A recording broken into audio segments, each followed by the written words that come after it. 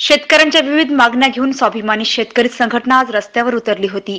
संघटनेचे बुलढाणा जिल्हा उपाध्यक्ष संतोष शिंगणे यांच्या नेतृत्वामध्ये आज देऊळगावमध्ये रास्ता रोको करण्यात आला होता। त्यावेळी चिखली देऊळगाव राजा महामार्गावरील वाहतूक ठप्प झाली होती। यावेळी पोलिसांनी 45 कार्यकर्त्यांना स्थानबद्ध करून सोडून दिले।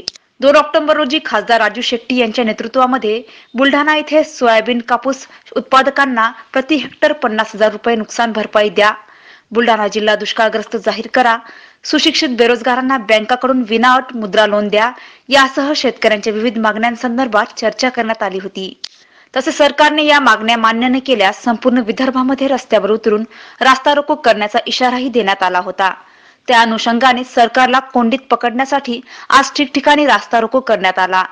देऊळगाव येथेही संघटनेचे बुलढाणा जिल्हा उपाध्यक्ष संतोष शिंगणे यांच्या नेतृत्वामध्ये रास्ता रोको करण्यात आला होता। यावेळी सरकार विरोधात प्रचंड घोषणाबाजी करण्यात आली। आजचे आंदोलन जरी गांधीजींच्या मार्गाने झाले तरी पुढील आंदोलन हे भगतसिंगांच्या मार्गाने होईल असा इशारा संतोष शिंगणे यांनी यावेळी दिला। राहुल नायर, देऊळगाव राजा, बुलढाणा।